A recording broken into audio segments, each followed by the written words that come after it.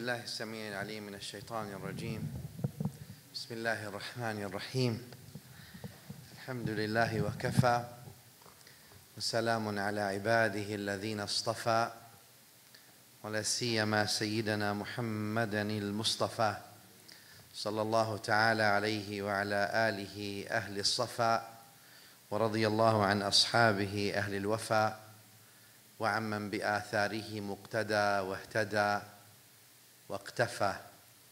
أما بعد، فالسلام عليكم ورحمة الله تعالى وبركاته.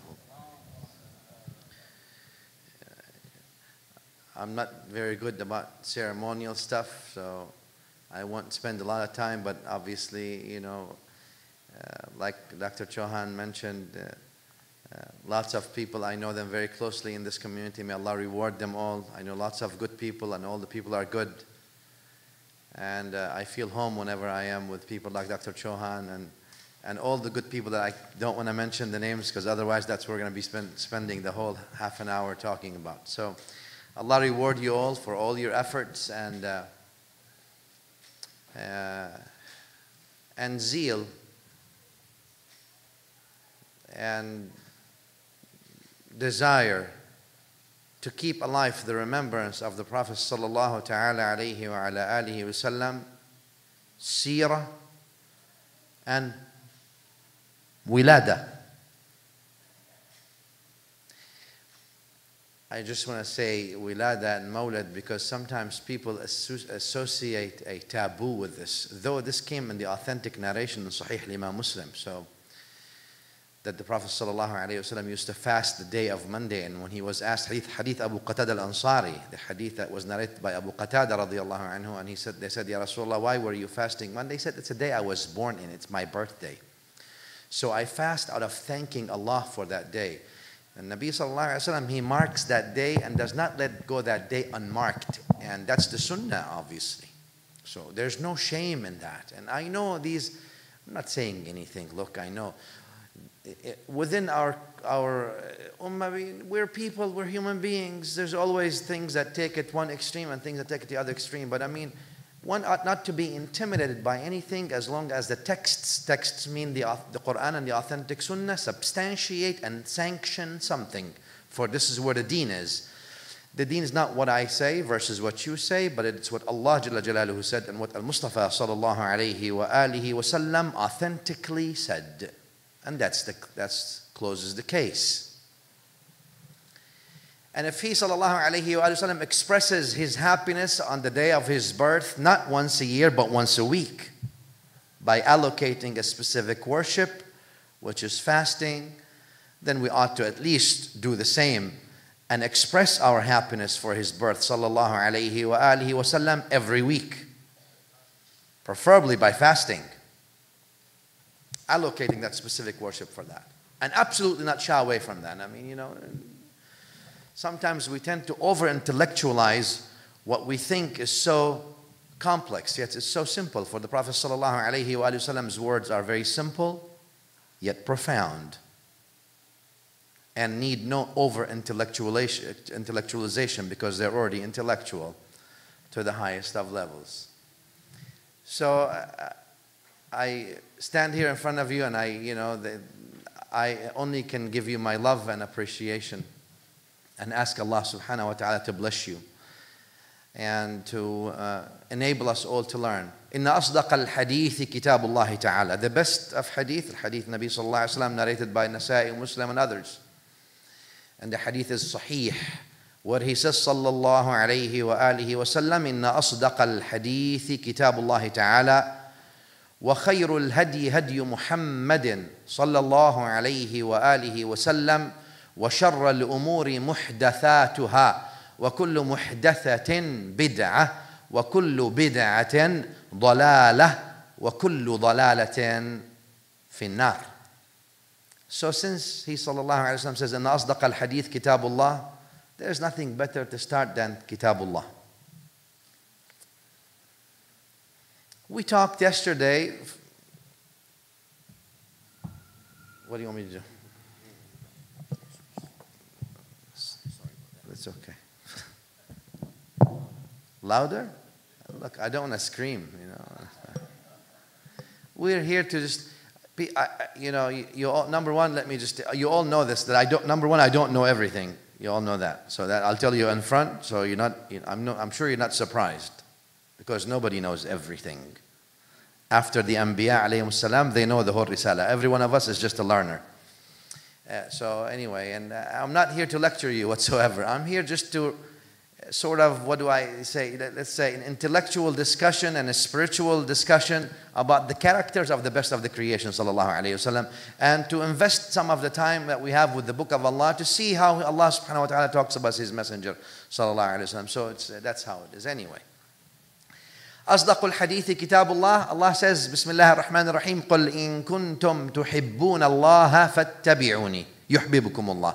I talked about that yesterday a bit in the khutbah, where Allah subhanahu wa ta'ala says in the Quran, قل إن كنتم, say, قل, say ya Rasulullah, tell them, if you love Allah, إن كنتم تحبون الله فاتبعوني, then follow my footsteps, يحببكم الله, Allah will love you.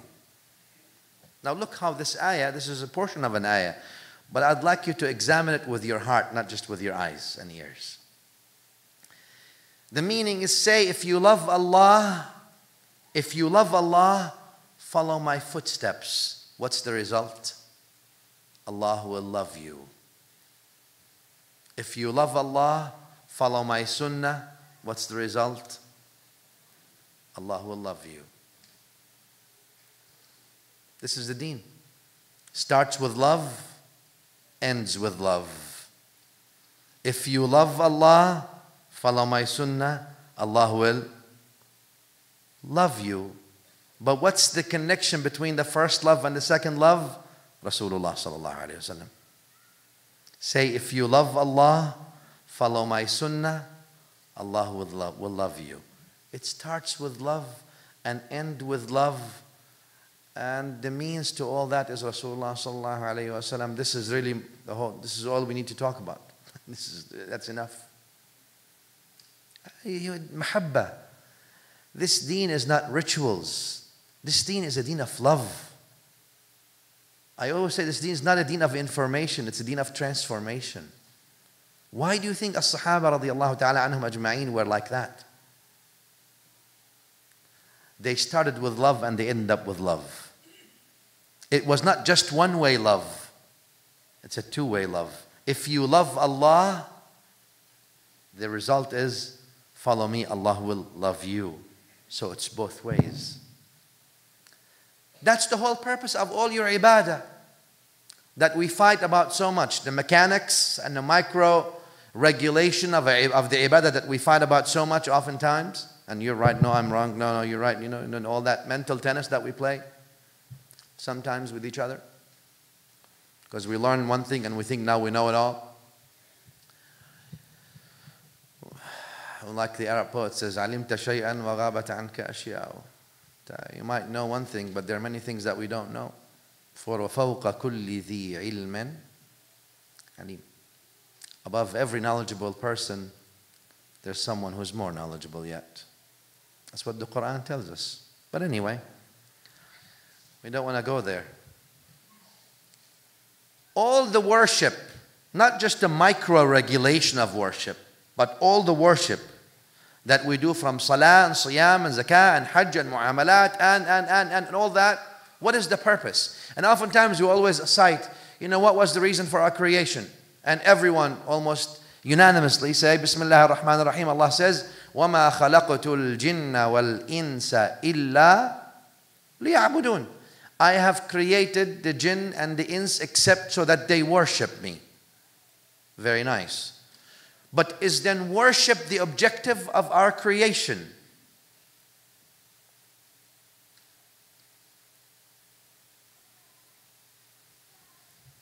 We created to worship. Or is worship itself a means to an objective? Is worship the objective? Or is worship a means to an objective? And when we look at the Prophet ﷺ's authentic narration, Hadith Rawal Bukhari, or others, you all know Hadith.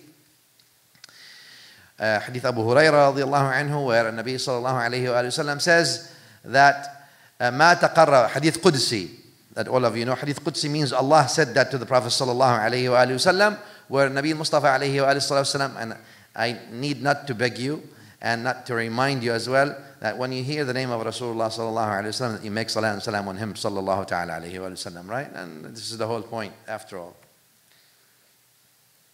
لأن الحديث رواه ابن ماجه بإسناد حسن. الإسناد is حسن to ابن ماجه. Or actually the isnad is sahih if you consider its corroborative narrations and evidence, that the Prophet sallallahu alayhi wa sallam said that anyone that would send his salam on me, Allah gives me my ruh and I send my salam back to him. So send your salam to him sallallahu alayhi wa sallam. Sallallahu alayka ya Sayyidi ya Rasulullah. الحديث اللي رواه أبو هريرة where النبي صلى الله عليه وسلم says, Allah said, ما تقرب إلي عبدي بشيء أحب إلي مما افترضته عليه. My worshipper, my slave, my creation would not do anything to make him, that makes him closer to me, better than that which I obligated him to do. He obligated you with salah. You want to get close to him? Do your salah. Obligated, made zakah fard. You want to get close to him? Do the fard that he gave you. Whatever obligatory Allah subhanahu wa ta'ala made, then Allah tells us, which means that is doing this is the best way to get close to me. Because the whole point of the deen of the Muslimin is إياك نريد بما تريد. See, some of the ulama of tazkiyah, they call the student murid. Murid means want. You want something.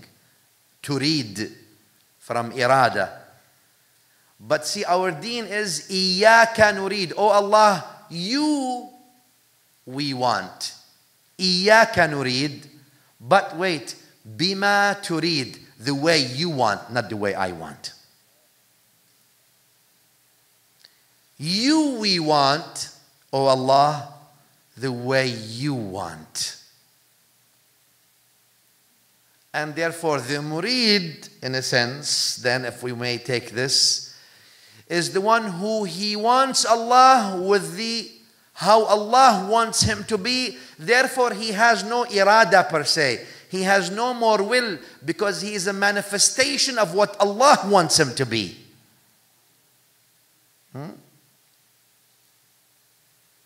And that's why there is a hadith that At-Tirmidhi narrated في النوادر. Also Imam Al-Ghazali rahimahullah, I think, believed that he mentioned it في الإحياء. لكن it's not really a hadith. It has no sanad. No, some people say it's hadith, but it's not a hadith. لكن the meaning is correct. It has a corroborative evidence from the Quran and the Sunnah. But it's not a hadith. It's attributed, supposedly alleged, that Allah told Dawood alayhi salam, Abdi, O my slave, Abdi, Anta turid wa ana urid. You want, O my slave, you want and I want. وَلَنْ يَكُونُ إِلَّا مَا أُرِيد. But nothing will happen except that which I want. You want to do something? You want and I want. But at the end, nothing will happen except that which I want. فَإِنْ أَطَعْتَنِي فِيمَا تُرِيد فِيمَا أُرِيد. If you obey me in what I want, أَعْطَيْتُكَ مَا تُرِيد. I will grant you what you want. If you obey me in what I want, ما أريد, أعطيتك ما تريد. I will grant you what you want. What do you want? You want happiness? You want security? What do you want? You want good end? You can do it your way, you do it his way. You do it his way, he will grant you what you want. He wants you to seek him, not seek his creation. If you seek His creation, you'll always be humiliated to the creation. And if you seek Him, He will humiliate the creation in front of you. You choose. هو إذا أعطى أدهش سبحانه وتعالى. When He gives you in a way that you are in shock and awe. He does anyway. And every day we declare public disobedience against Him سبحانه وتعالى. أنت تبارز الله بالمعصية كل يوم. لكن سبحانه وتعالى every day He renews His ni'mah upon you.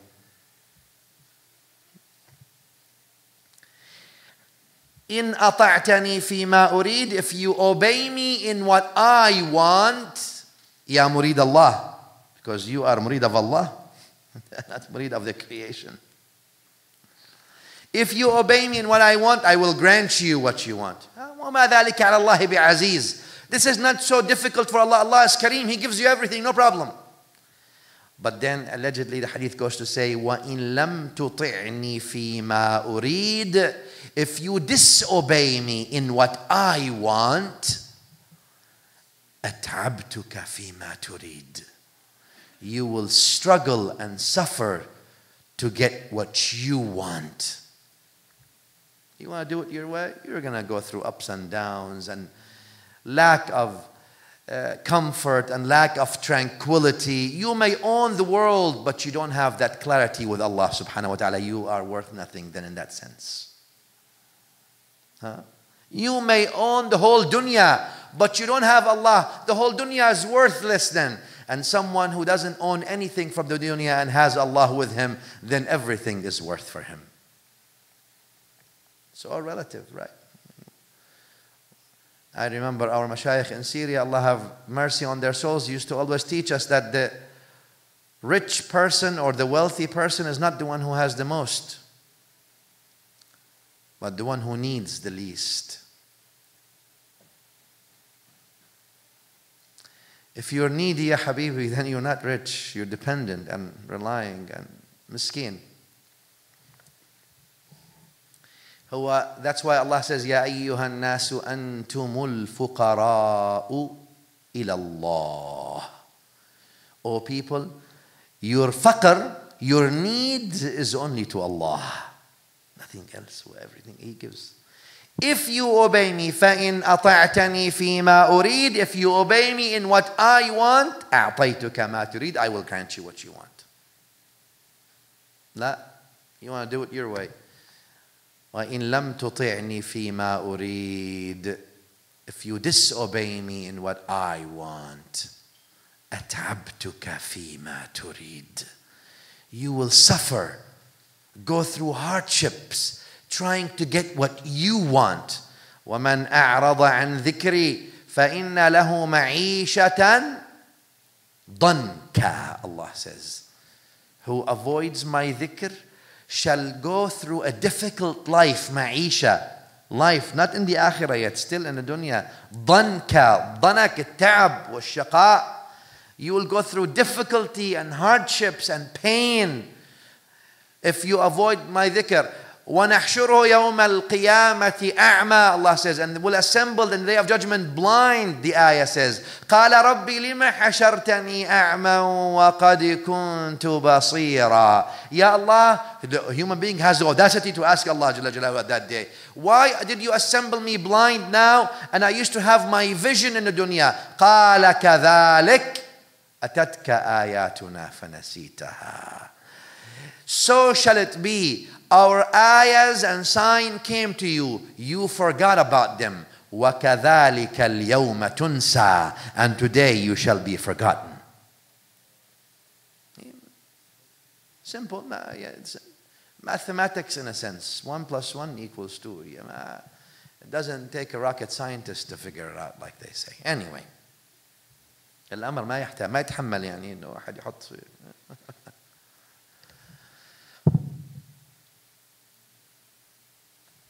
إن لم تطعني فيما أريد أتعبتك فيما تريد. If you disobey me in what I want, if you obey me in what I want, I'll grant you what you want.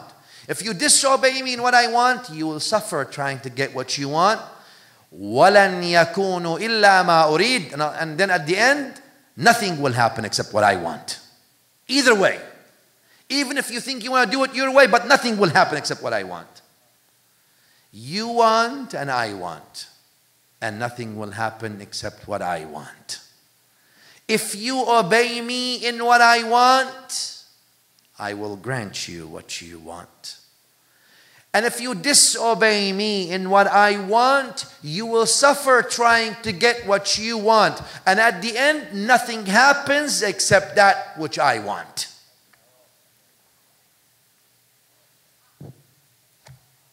Allah Jalla Jalaluh. Who Allah? How does the ayah start? Bismillah ar-Rahman ar-Rahim. Who Allah? Who Allah? Who Allah? That's the whole point. Who Allah?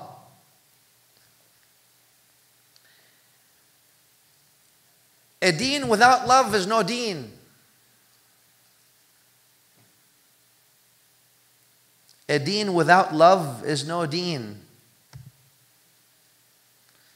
Abu Hurairah tells us that Nabi sallallahu alaihi wasallam said, hadith al-Bukhari, that Allah said, ما تقرب إلي عبدي بشيء أحب إلي مما افترضت عليه. My slave would not do anything that makes him closer to me better than doing what I asked of him to do. You want him the way he wants, not the way you want. إياك أريد كما تريد. I want you, Ya Allah, the way you want me to want you, not the way I want to want you. Okay, so we understand. If you want to be close to Allah, nothing makes you closer than doing your fard, your fara'id. Nothing.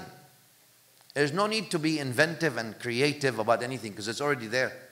No, there's no need to reinvent. There's no reinventing the wheel anyway because it's already there. All you have to do is what He asked of you to do, al-fard. And then Nabi sallallahu alaihi wasallam continues that Allah said, وَمَا زَالَ عَبْدِي يَتَقَرَّبُ إِلَيَّ بِالنَّوَافِلِ. And Allah is telling us in this authentic narration that my slave, my worshipper will keep doing extra worship, nawafil, extra worship. You see the point? We started by saying that is worship an objective of life itself, or is worship a means to an objective itself? Is worship an objective or is worship a means? It seems that worship is a means to an objective. Worship itself is not an objective. Al-ibadah itself is not an objective. Yes, إنما وما خلقت الجن والإنس إلا يعبدون. I have not created the jinn and ins except that they worship. But the point of worship is not that you stop at the mechanics of worship. The point of worship, as Allah subhanahu wa ta'ala tells us in this authentic narration, وَمَا يَزَالُ عَبْدِي يَتَقَرَّبُ إِلَيَّ بِالنَّوَافِلِ. My slave will keep doing extra worship. Yes, Ya Allah. Until what? Until what? حَتَّى until أُحِبَّهُ. Until I love him. What's the objective of worship? To carry you to the love of Allah subhanahu wa ta'ala. If that worship doesn't carry you to the love of Allah, then there's interception. Because worship is not the objective of your creation, but the love of Allah subhanahu wa ta'ala, as the Prophet sallallahu alaihi wasallam points it, as Allah pointed it out in this hadith to be. Don't be fooled by the mechanics and stop there. Mechanics are important to be mastered, and they need to be mastered. But وَمَا يَزَالُ عَبْدِي يَتَقَرَّبُ إِلَيَّ بِالنَّوَافِلِ حتى شوف حرف غاية هذا حتى until it gets you the غاية. There is an objective, there is a goal of this worship. حتى أحبه, until I love him. Until Allah loves you.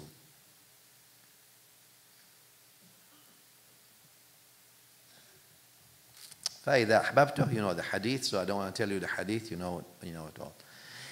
That's why Al-Quran Al-Kareem puts Iman and love at the same level in a sense.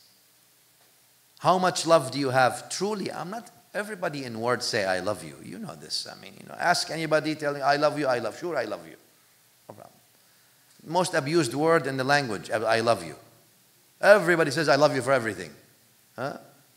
Sometimes they say, I love you, and they only mean to love themselves. That's all they love. They don't love anybody else. But I love you, and I love you. He meets somebody one time, he says, I love you. Very nice, alhamdulillah.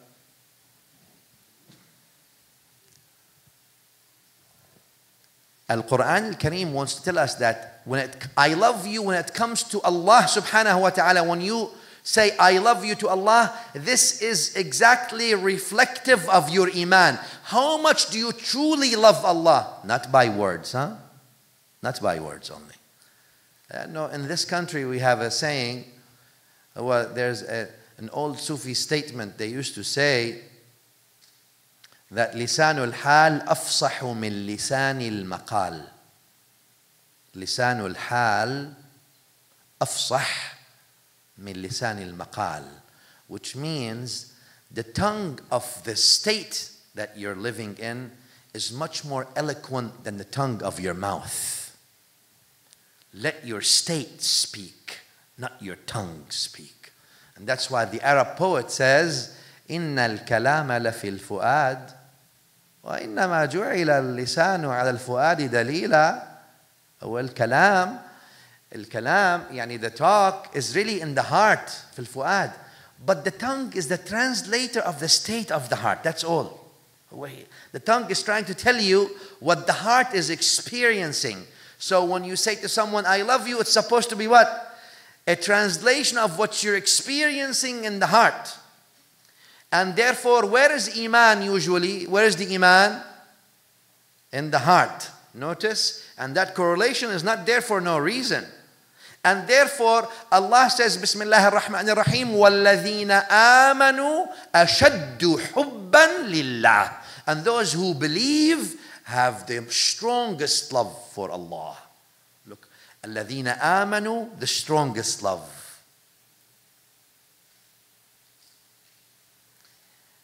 Therefore, until look in your heart and don't see just the word, I love Allah. No. Actions speak louder than words.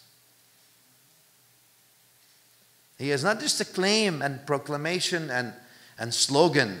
It's not a slogan.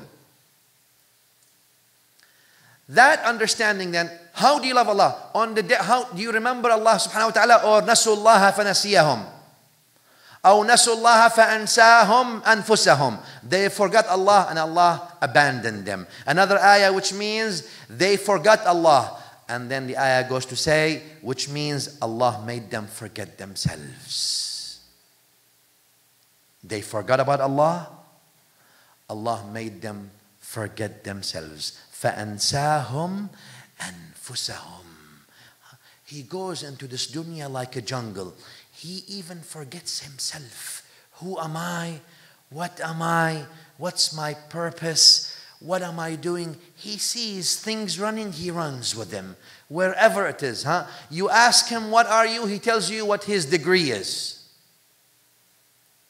You ask him, what are you? He tells you what he does for a living.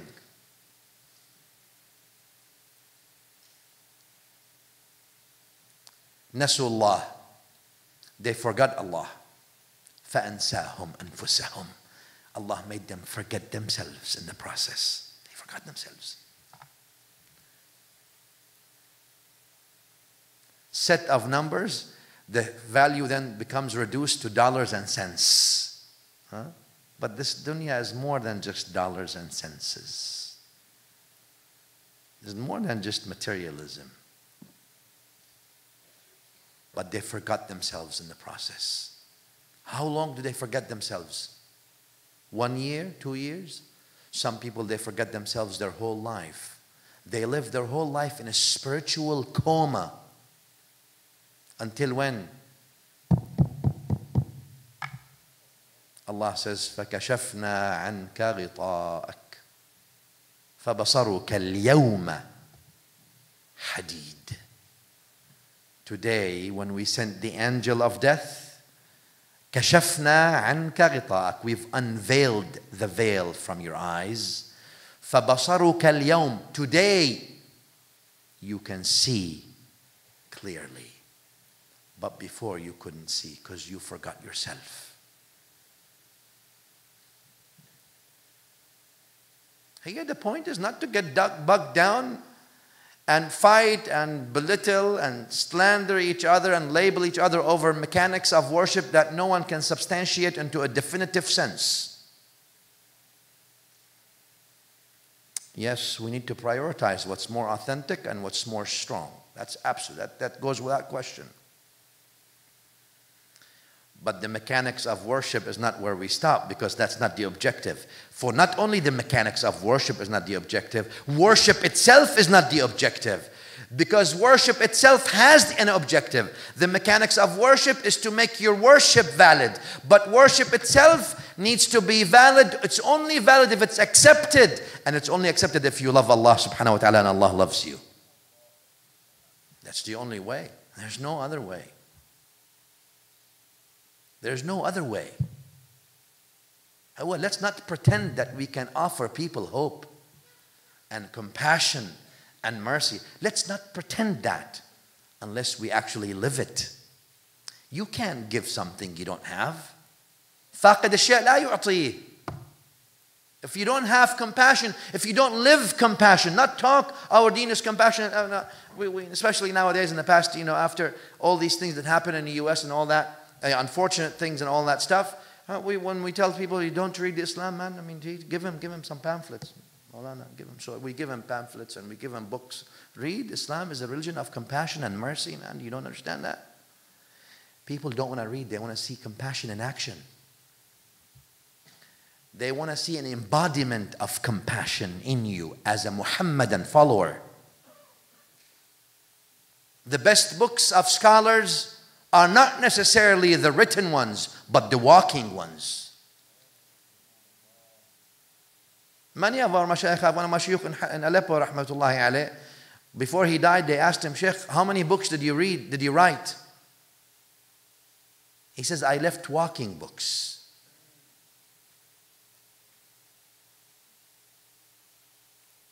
But that's not something abstract from the Sunnah. You all know that. Sayyida Aisha Siddiqa radiyallahu ta'ala anha wa ardaha, bint Siddiq radiyallahu ta'ala anhu wa ardaha, when she was asked in the authentic narration, Ahmad and others narrated that, when she was asked about Rasulullah sallallahu ta'ala alayhi wa ala alihi wa sallam, how was ya al-Mu'mineen? This is our mother, Ummuna al-Mu'mineen radiyallahu anha wa ardaha. She said, oh mother, how was Rasulullah sallallahu alayhi wa sallam inside his house? She says, كان خلقه القرآن. He was a walking Quran. He was an embodying Quran. He's a walking book of Allah sallallahu alayhi wa sallam. You know?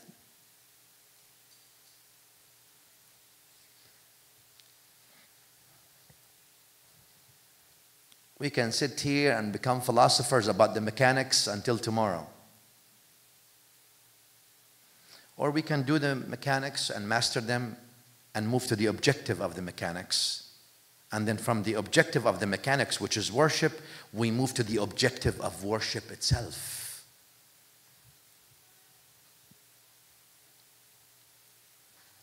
وَالَّذِينَ آمَنُوا أَشَدُّ حُبًّا لِلَّهِ. That love must be confirmed by actions. Can you imagine until you love somebody and you do everything they don't like? You don't really love them. Your wife will tell you that if you're married. Or your husband will tell you that if you're married. Huh? Your parents will tell you that. If you love me, you would follow my instructions. And if you love me, you would not disobey me. There's a poet that used to say, actually, it's attributed to a Shafi'i. I say a poet sometimes, I don't name the attribution to the person simply because there's a lack of substantive evidence to authenticate a chain to a Shafi'i. So therefore I'm hesitant sometimes to attribute it to a Shafi'i or others. Yet it is attributed generally to Imam Shafi'i rahimahullah, but there's no authentic sanad in my pocket that I can substantiate. So take it or leave it. But he says, تعصي الإله وأنت تزعم حبه هذا لعمري في الكائنات عجيب. He says, you disobey Allah while you claim that you love Him. This is really ajib. This is amazing. What kind of understanding you have, huh? لو كان حبك صادقا لأطعته إن المحب لمن يحب مطيع. If your love was truthful for Allah, you would have obeyed Him. For those who are in love are obedient to their beloved. إن المحب لمن يحب مطيع. There is ta'a for that you love. That's the whole point. That's the whole point of the whole thing. That's why you see in the time of the Prophet ﷺ, the authentic narrations are abundant. A man comes to the Prophet ﷺ, Hadith Anas fil Bukhari. So you don't say, what do you mean abundant? I need dalil, quick. Okay, here you go. A man comes to him, says, Ya Rasulullah, what should I do? 5 salawat, zakah, hajj, siyam, that's it. I'm not going to do anything more than that. Nothing more. Only the obligatory.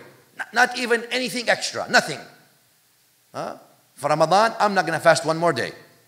5 salawat, I'm not going to even do one more salah. Sunnah, I'm not going to do anything. Only 5. Hajj, I'm not going to do anything else.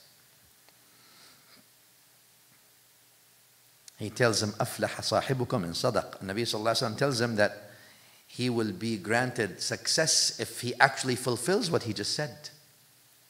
Simple. There's no all these things and all that.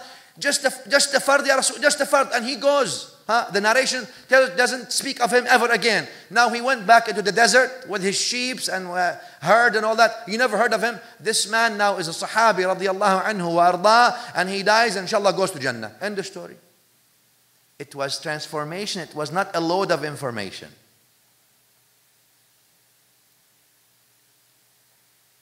The little thing that he just got, that was sufficient for him to be successful. End of story. Don't even talk about him again. He's gone. He's already in Jannah. Bismillah. This is the haqiqah. And sometimes we are chasing, things and they're right in front of us. Haven't you looked for your keys many times and they're right in your pocket? They're right in front of your eyes, but you're looking for them everywhere else. Maulana, it's right in front of you, Habibi.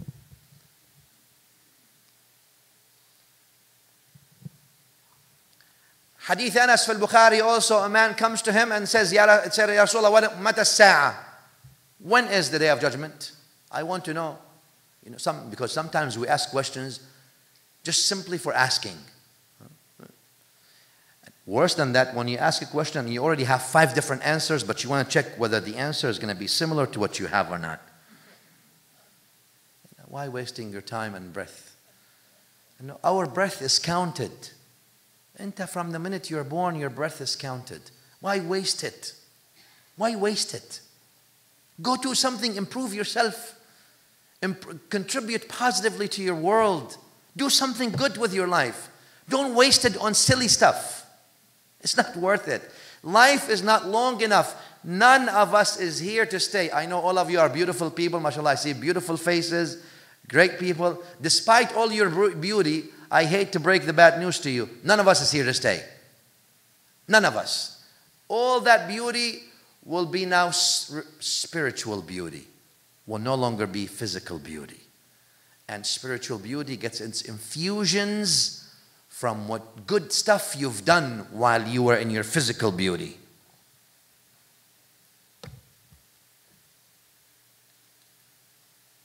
Black, white, all in between, whatever you want to call it. All that stuff is all the creation of Allah. You're beautiful based on your deeds, not on your ethnicity and color and degrees and where you live and the street you're on and the car you drive and the degree and the title you have before or after or in the middle between your name.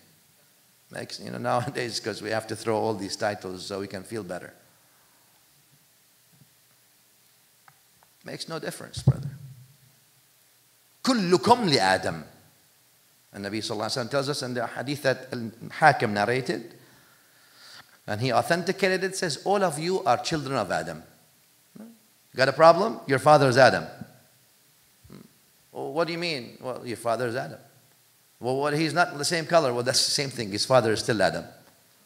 Well, he doesn't, we're not the same socioeconomic status. Still his father is Adam. What happens afterwards? You're all going to be gathered together the same way you came. Huh?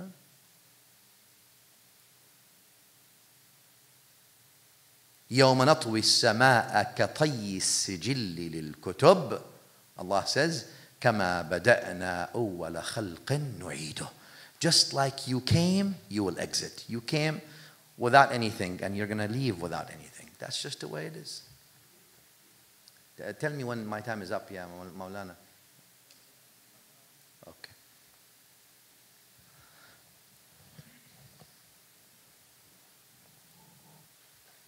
This man comes to Nabi sallallahu alaihi wasallam and says, "Mata as-sa'a ya Rasulullah?" Hadith sahih fil Bukhari, hadith Anas. When is the day of judgment, ya Rasulullah? The point is asking for the day of judgment. What's the point? And Nabi sallallahu alaihi wasallam wants to teach us that the question must be benefiting to you and benefiting to others. So he did not answer the question. He says then, what have you prepared for it? You're asking about the day of judgment, Qiyamah. What have you prepared for Qiyamah? مَا أَعْدَدْتَ لَهَا. It seems like the man was overtaken, shocked in a sense. He wasn't prepared. He was prepared to get an answer 5 days and 3 years, 3 years and 5 days and 2 minutes, stuff like that. Maybe, huh? I don't know. I'm just saying, it seems like that. And Nabi sallallahu alayhi wa sallam says, مَا أَعْدَدْتَ لَهَا. What have you prepared for it? As-Sahabi radiallahu anhu says, Ya Rasulullah, I have not prepared much for it, except, and I have only done my fara'id. I only do my fard. I don't do much. Except I love Allah and His Messenger. And Nabi sallallahu alayhi wa sallam tells him, then you will be with those you love.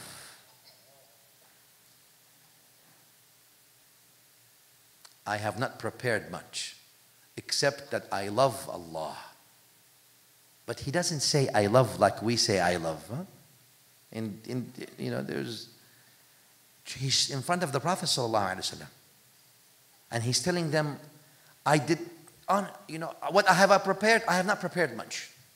My basic deeds. But I have a love for Allah, and I have a love for His Messenger sallallahu alaihi wasallam. That heart emanates with love, and that heart that emanates with love, it sheds on all the limbs, so all the limbs reflect love in their action and in their words and in their state, in their spiritual state. It's emanating love. It's emanating illumination. Nurun ala nur. Yahdi Allahu li nurihi man yasha. Allah guides to His nur whomever He wants. That love shows and speaks. You don't have to say it. I have not prepared much, Ya Rasulullah, except I love Allah and His Messenger. And Nabi sallallahu alayhi wa sallam tells him, you are with those you love. It's not just a word, huh? Because sometimes we try to reduce things, taking out their meaning from them, their soul from them. It's not saying I love Allah or saying I love Rasulullah sallallahu alaihi wasallam. How is that? What's your daleel that you love Allah? What do you do? Similarly to the Prophet sallallahu alaihi wasallam. It seems, Anas says actually in this narration from Bukhari, Anas says, فَوَاللَّهِ مَا فَرِحْنَا بِشَيْءٍ. We, the rest of the Sahaba, we were not happy about something as we were happy about this statement from the Prophet sallallahu alaihi wasallam. Then Anas says, by Allah, I love Abu Bakr and Umar radiyallahu anhuma, and I hope and I pray that Allah assembles me with them because I love them, though I do not have their deeds. It seems Islam wants to tell us that Al-Mahabba sha'nuha ajib. Love has amazing things. We can't really pinpoint it. That love, how does that love? I know love transforms. I know love does this to you. But it seems that love has so many things it does to you that you really don't know where the extent of it is. Love, you are with those you love. Check your heart to see who's in there. And be careful, because you will be with those you love. Truly love, not just a word love. Truly love. See your heart. Check your qalb. That's why al-qalb, or the heart, is called qalb. لأنه يقلب, because it flips. Qalb, يقلب, flips. It flips on you sometimes. Make sure it's on the right frequency. Because you might be assembled with those you love if you don't love the right people or the right entities. Anyway, when Allah says, وَالَّذِينَ آمَنُوا أَشَدُّ حُبًّا لِلَّهِ, those who believe have the highest love for Allah, this ayah tells you that there is a direct correlation between your love and your iman. If you truly love Allah, that means it's a reflection of your iman. And if it's just a word, then your iman is just a word. Simple as that. So Allah wants us to love Him. وَالَّذِينَ آمَنُوا أَشَدُّ حُبًّا لِلَّهِ. الحب لله. وحديث البخاري أوثق عرى الإيمان الحب في الله. See, now we have, the ayah here says الحب لله, حبا لله, the hubb of Allah, the love of Allah. And hadith al-Bukhari says the love for the sake of Allah. Ajib. One is the love of Allah and the other one is the love for Allah. And those are the kind of loves you have to have. A love of Allah and the love for Allah subhanahu wa ta'ala. And that's why those who have real belief, true iman, they have love of Allah. And those who have awthaq wara al-iman, true iman, they love for Allah subhanahu wa ta'ala. But it's about love.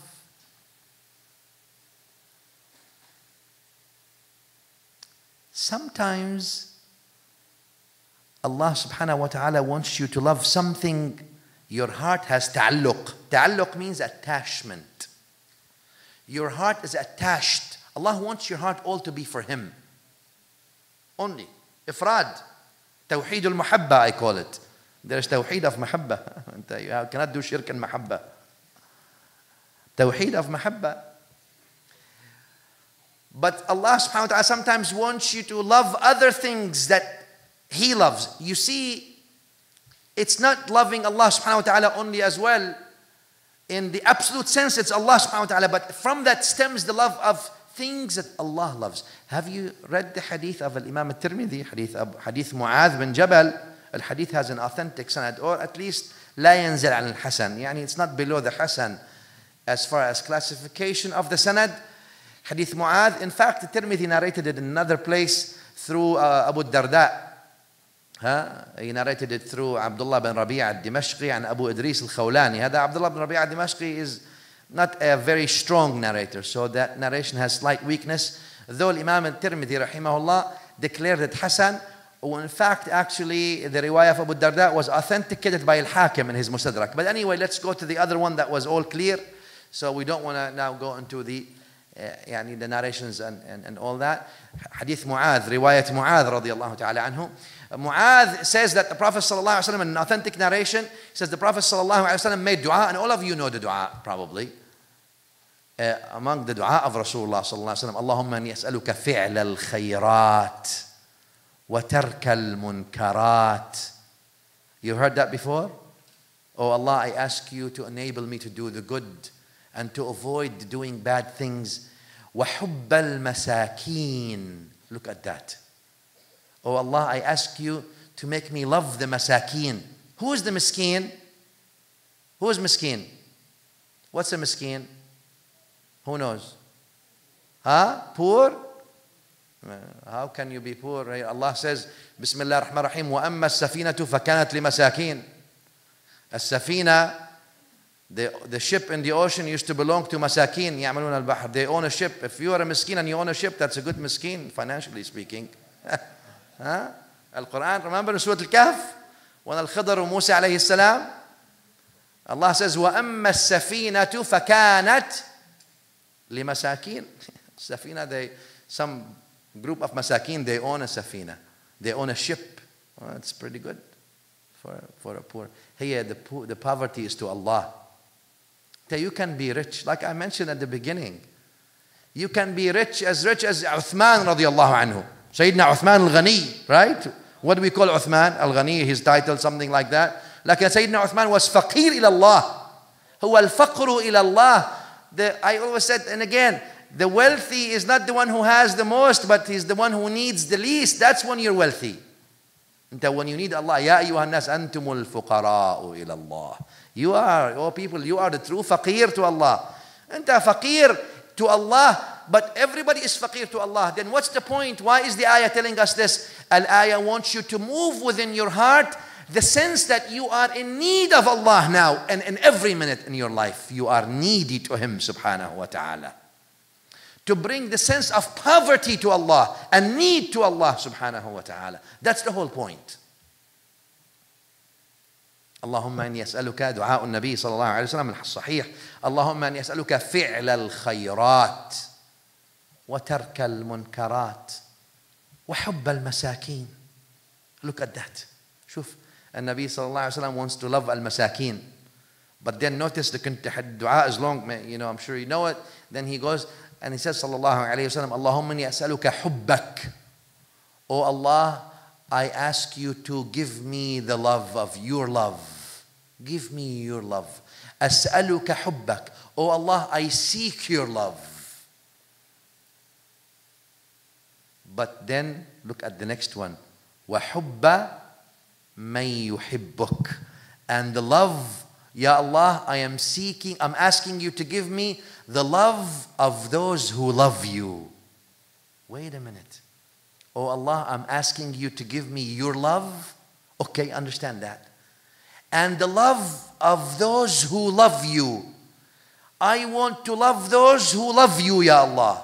Allah. And Nabi sallallahu alaihi wasallam, Sayyidul Kainat, is asking Allah to give him the love of those who love Allah. Al-awliya wal-salihin. To love those who love Allah. You see now the ta'alluq, to love Allah and to love those who love Allah. What, there's some things that love Allah? Yeah, it doesn't have to be people. I don't think, no, only people love Allah and His Messenger. No, no, no, no. Remember the hadith of Bukhari, hadith Anas, where Nabi sallallahu alayhi wa sallam says about the mountain of Uhud, هَذَا جَبَلٌ يُحِبُّنَا وَنُحِبُّهُ. And Nabi sallallahu alayhi wa sallam talks about the mountain of Uhud. Mountain, rocks. He says, this is a mountain, هذا جبل, this is a mountain, يُحِبُّنَا. This mountain loves me, and we love him. A mountain loves? Ajib, what do you mean mountain loves? Rasul sallallahu alaihi wasallam says mountain loves, that means the mountain loves. How come some people, stones love, but some people's hearts are worse than stones. ثُمَّ قَسَتْ قُلُوبُكُمْ مِنْ بَعْدِ ذَلِكَ فَهِيَ كَالْحِجَارَةِ أَوْ أَشَدُّ قَسْوَةً. Allah says in Surah Al-Baqarah, your hearts became more staunch, more closed than stones. فَهِيَ كَالْحِجَارَةِ. It's like the hajar, it's like the stones. بَلْ أَشَدُّ قَسْوَةً. But worse than stones. Stones love Rasulullah sallallahu alayhi wa sallam. Sure, hadith al-Bukhari, please. But please, I always say, don't read Bukhari without love, because then it becomes Bukhar.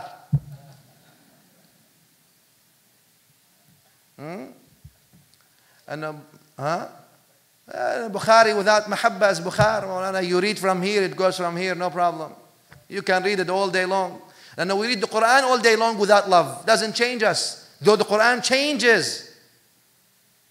Hey, the point is that you have that love, and then you can read.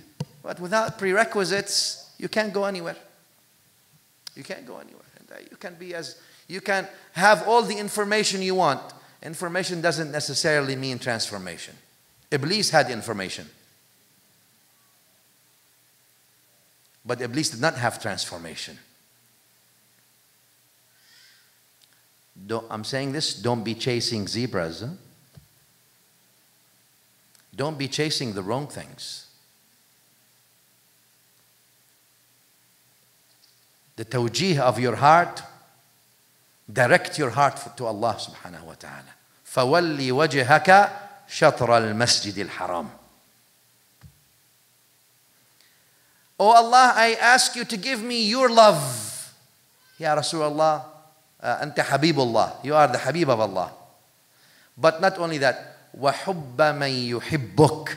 And the love, Ya Allah, make me love those who love you. Not only that, وَحُبَّ عَمَلٍ يُقَرِّبُنِي إِلَى حُبِّكَ, and make me love any deed that makes me close to you.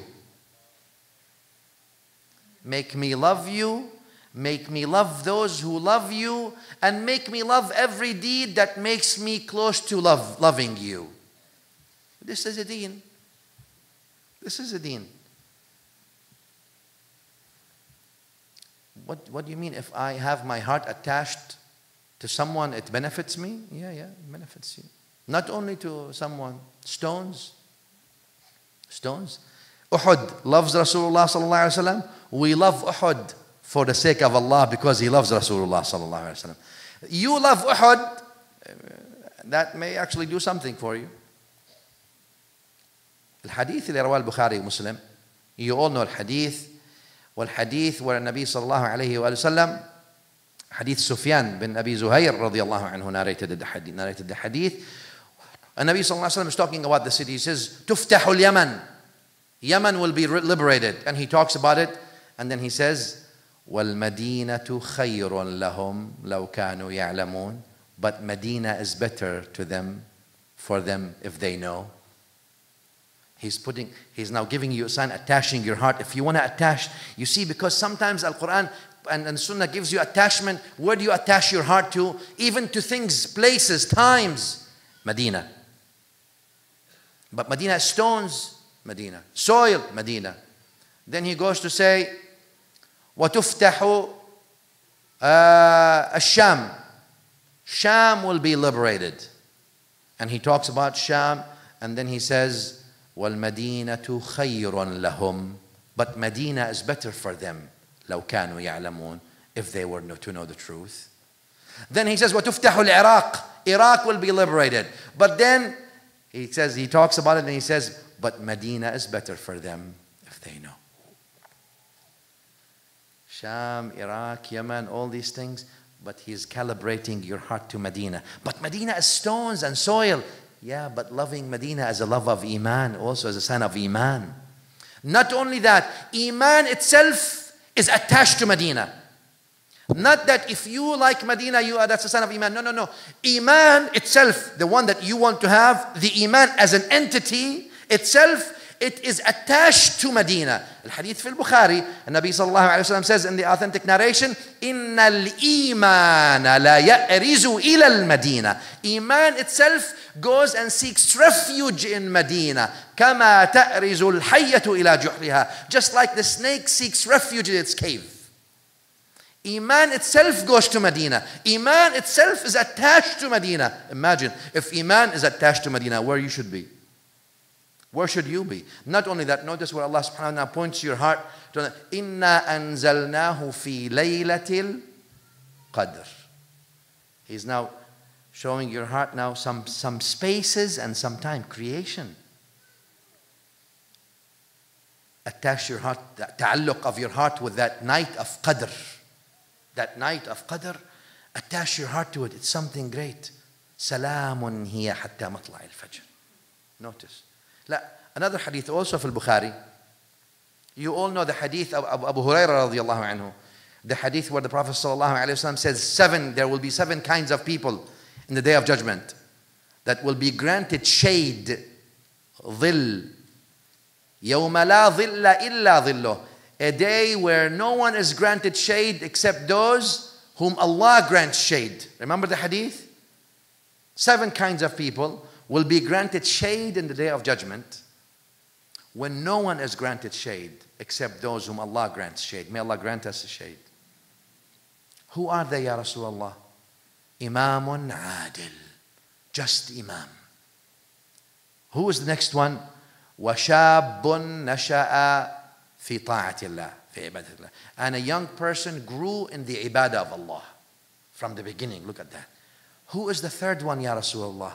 And I want you to pay attention to this. وَرَجُلٌ قَلْبُهُ مُعَلَّقٌ بِالْمَسْجِدِ. And a man, in that sense, a woman also, whose heart is mu'allaq, attached to a masjid. That person will be given shade in the day of judgment, yes, but the masjid is bricks. Doesn't matter. Bricks that Allah loves. Your heart is attached to bricks Allah loves, Allah will give you a shade. Bricks. Bricks, no problem. Masjid, yeah. Look at the heart is mu'allaq where? Bil masjid. Let me give you the other hadith. Also Al-Bukhari and Muslim narrated the hadith Abu Sa'id Al-Khudri. And I'll finish with this. I know I've talked too much. The hadith of the mass murderer, do you know it? All right. So there's Abu Sa'id Al-Khudri radiallahu anhu, hadith Sahihain, narrated in the authentic, in both Sahih Muslim and Bukhari, where the Nabi sallallahu alayhi wa sallam tells us about some man in Bani Israel. He says this man, he killed 99 people. He was a killer for a living, hitman. That's what he does. فهذا he said قتل 99 نفسا. Who Allah says in the Quran for our Sharia, من قتل نفسا, whoever kills one soul as if he killed humanity. Abadan. There's no joke with this. Like in thousands of years ago, whenever that is, this man from Bani Israel killed 99 souls. He says, please take me to some man of knowledge or some man of فَدُلَّ عَلَى راهب. فيه لفظ ابن ماجه صحيح also. So I'm going to try to diversify the wording of the hadith, and all the narrations are authentic. حتى لفظ ابن ماجه صحيح. And I like it because it's more explanatory in some aspects. فَدُلَّ عَلَى راهب. They showed him, they told him, you are a mass murderer. Sorry, there's only one worshipper. He worships Allah a lot. Go ask him. You know somebody who worships Allah a lot? Rahib, Abid, Zahid. Any impurity destroys the whole day for him. He's always in constant worship. So this mass murderer came to him. Salaam alaikum. He says, look, I killed 99 people. Is there a tawbah for me? Can I repent? That Abid, that worshipper looked at him. After you killed 99 people, you want to come and repent? Go. There's no repentance for you. This habit, if you steal little things, you ruined your whole life. This is over. There's no. So that killer, he says, there's no tawbah for me. So he said he took it and he killed him. Might as well. Since there's no tawbah, might as well just take you out. يعني شوف سبحان الله إنه أما في الإسلام Allah says إنه لا ييأس من روح الله إلا القوم الكافرون.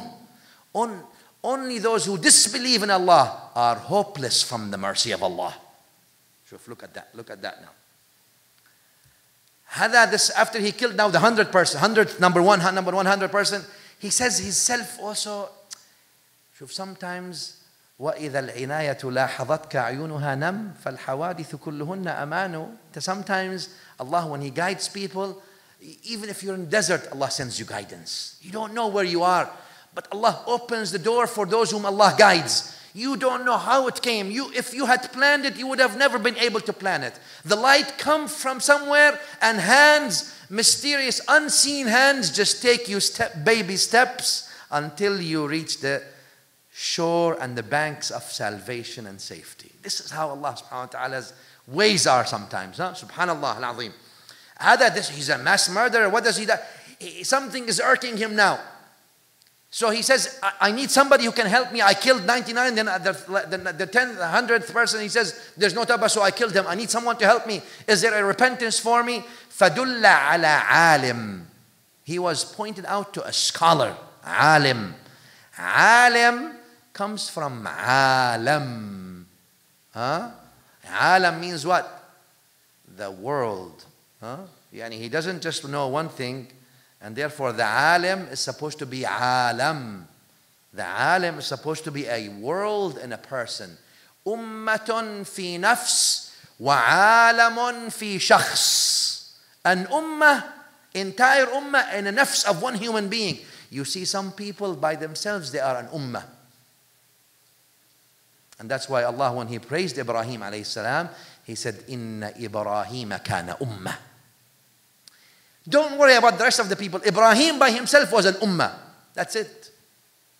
Because he was an ummah in himself, alayhi salam. وَعَالَمْ فِي شَخْص. You can have some people, the universe is in them, in a sense of knowledge and ilm and far vision and compassion and mahabbah. Anyway. So they pointed him to a scholar. So he went to that scholar. Says, look, this is the story. And I killed 99 people, then I went to Arab and this, and I killed 100 people. Is there a tawbah? Is there repentance for me? And that alim looked at him and he says, وَيْلَكْ وَمَنْ يَحُولُ دُونَكَ مَنْ يَحُولُ بَيْنَكَ وَبَيْنَ اللَّهِ. And woe to you, who would stand, who dares to stand between you and Allah? Go. He says, what do I do? He says, اترك, leave القرية الخبيثة التي أنت فيها. Leave this evil village where you live in. واذهب إلى القرية الصالحة كذا وكذا. Go to that good village, so and so. فإن فيها, in this village there are good people, pious people. Stay with them. That's it. So the man left. Look at that. Now, what did this alim put in this man's heart? The love of that good village.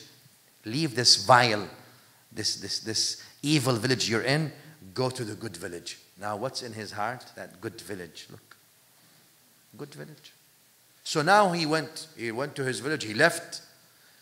As soon as he got almost halfway, أدركه الموت.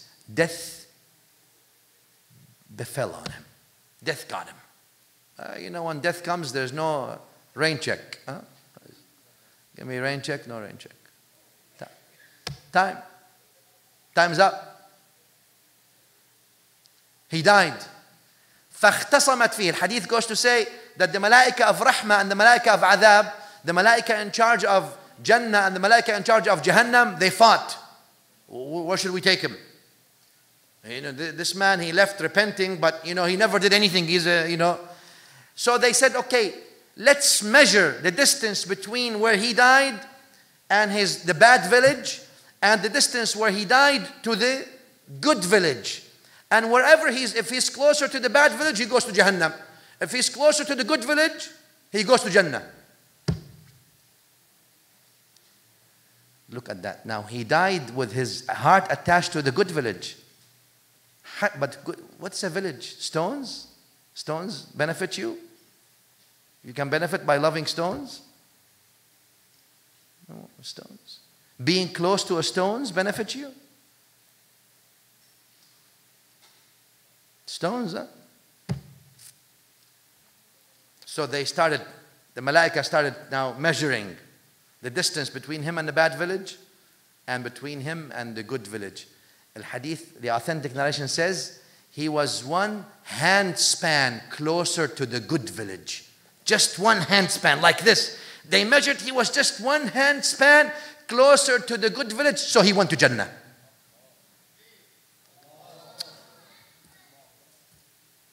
Wait a minute. Being one handspan close to liking stones gets you to Jannah? Oh, wow, isn't that shirk?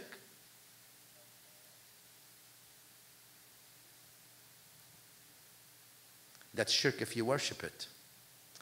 Not if you love it for Allah.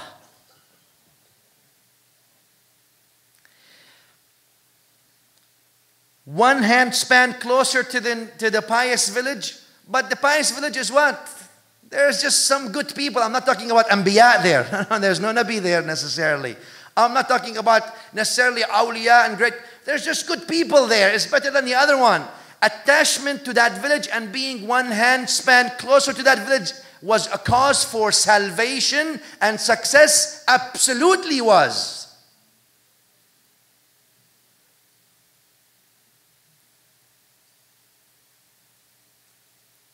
ورجل قلبه حديث البخاري before ورجل قلبه معلق بالمسجد. The heart is attached to the masjid now. One is attached to Medina. One is attached to the masjid. One is attached just to a pious village. And you don't like stones. You know, who likes stones? When you go to the Kaaba, do you kiss the stone because the stone, or you kiss the stone because someone you love kissed the stone? Please, please, please. Nobody kisses a stone for a stone. Sayyidina Umar radiallahu anhu looked at the black stone and he says, you know, I know you're a stone, you're helpless, but I'm kissing you because my messenger kissed you. And I kiss you because of someone who kissed you. Like the Arab poet used to say, he says, أتيت الديار ديار ليلى أقبل ذا الجدار وذا الجدار. He says, I went to where Layla. Layla is just a symbol of any woman. Huh? Maybe women, maybe not women. According to some, some people, they call anything Layla. Well, everybody has his own Layla. كل يغني على ليلى. Everybody has a different Layla. Huh? Somebody's Layla is something else. Somebody's Layla has money. Huh? Somebody's Layla has power. Everybody sings his own Layla. Everybody has his own whatever Layla wants. Huh? Well, some people's Layla is different. So anyway, I don't want to go about Layla. Layla is another story. There's that Majnoon Layla, you know him? The crazy about Layla. Well, everybody, like I said, has his own Layla. نعم. وكل يدعي وصلا بليلى وليلى لا تقر لهم بذاك. Everybody claims that they love Layla, but Layla doesn't recognize any of them. Yeah, that's the point. It's one-way love. You have to have two-way loves. Two-way love. قل إن كنتم تحبون الله فاتبعوني يحببكم الله. Yeah, it's not that you just claim. It has to be real. And the connection between the first love and the second love is Rasulullah sallallahu alayhi wa sallam. فاتبعوني. The poet says, أتيت الديار ديار ليلى.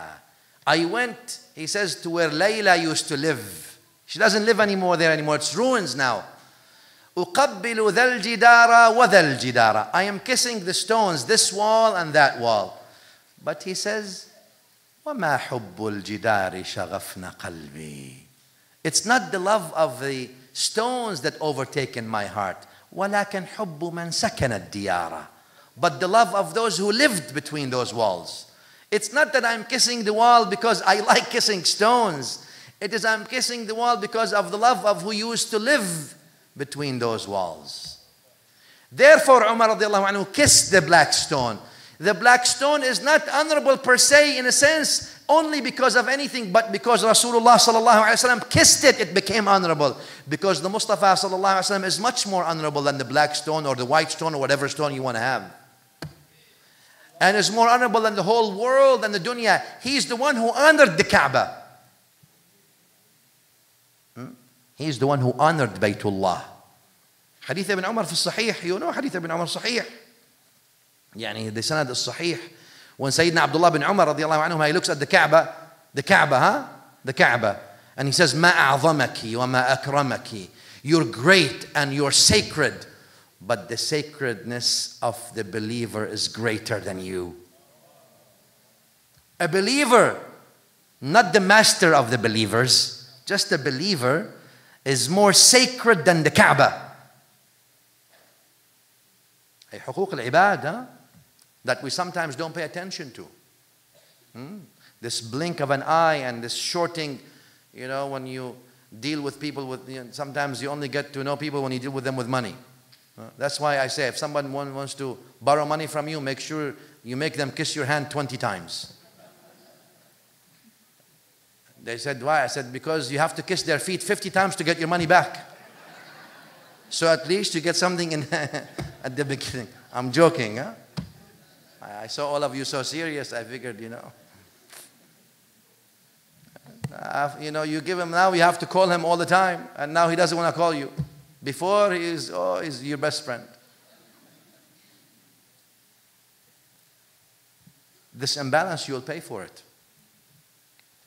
جمع الحلال على الحرام ليكثره دخل الحرام في الحلال فبعثره. You think that you add haram and halal, you make it grow? It will destroy. The haram that you added will destroy the halal that you had. Destruction, that's what happens. That you think addition, it seems to be subtraction, not addition. Implosion, not addition. Everyone has his own calculation. But again, you want, and I want. And nothing will happen except what I want.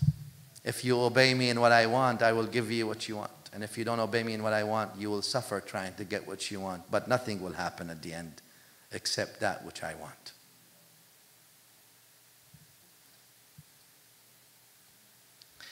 Allah, Allah. فهذا he went, he was just one hand span closer to this village. And Allah subhanahu wa ta'ala forgave him and granted him paradise. I am not telling you this village is a village that has this and so Nabi. We don't have that narration. Probably did not have that.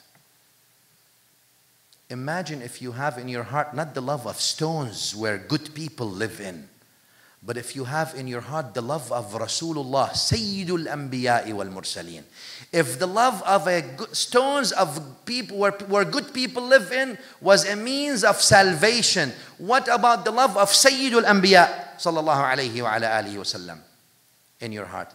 Everything, my dear beloved brothers and sisters, everything that is attached to Rasulullah sallallahu alayhi wa sallam is automatically elevated.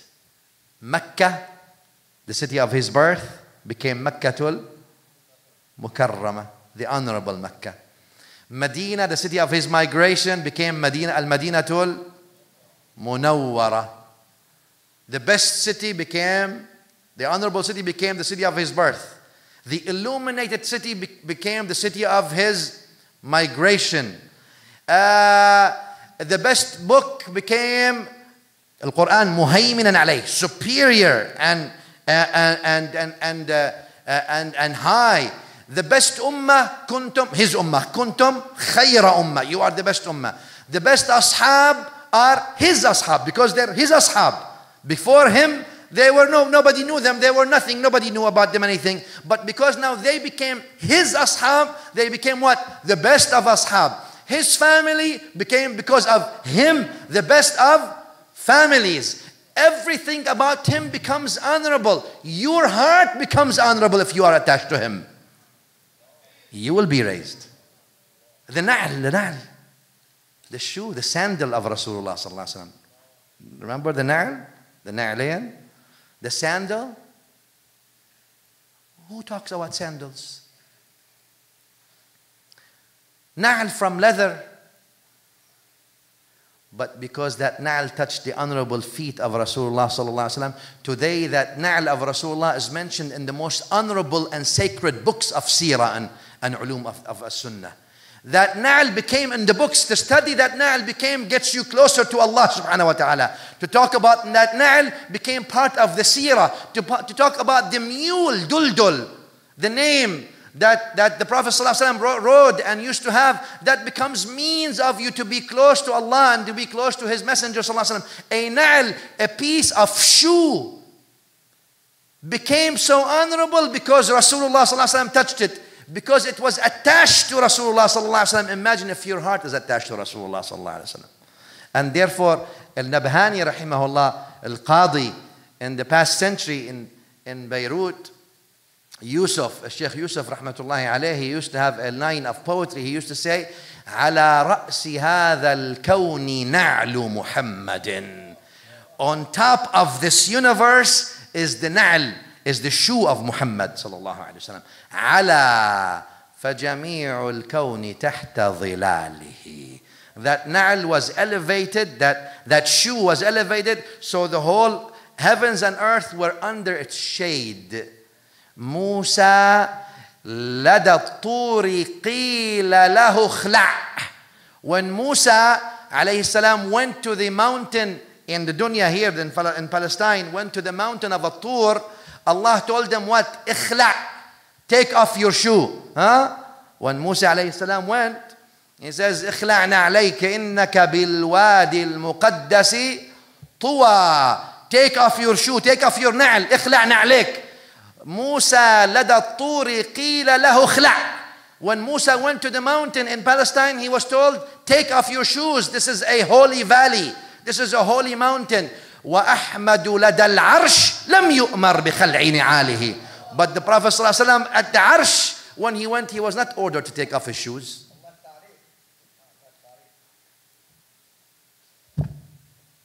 You choose. If a piece of shoe was elevated because it was attached to Rasulullah sallallahu alaihi wasallam, attach your heart to the Mustafa sallallahu alaihi wasallam.